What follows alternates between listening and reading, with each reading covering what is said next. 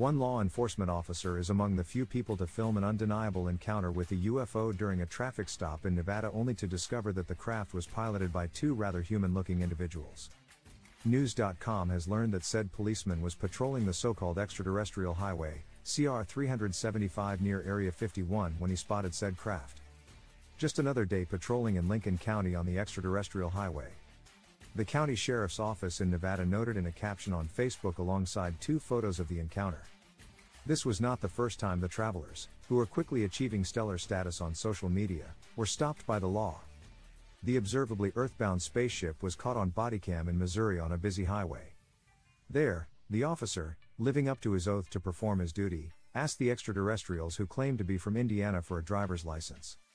After rummaging through a stack of memorabilia, one produced a card with the mugshot of an alien and the words Area 51.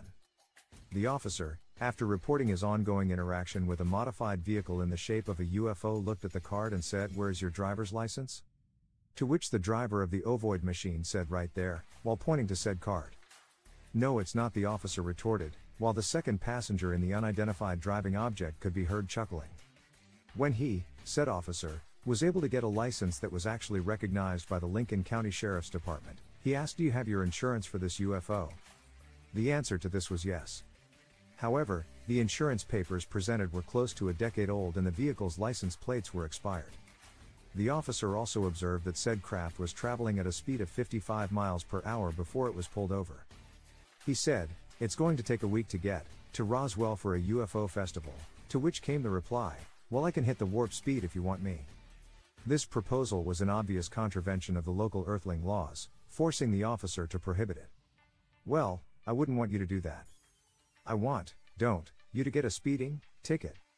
Later, Sheriff Adam Carnell with the Crawford County Sheriff's Department in Missouri was quoted saying, "I've been doing this for 19 years, and that's the first occasion I've seen a vehicle like that traveling down the interstate."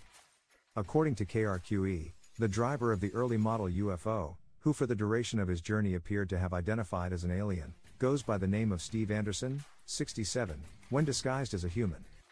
He claimed he owns 70 vehicles and that he served the Indiana Police Department and in the Vietnam War.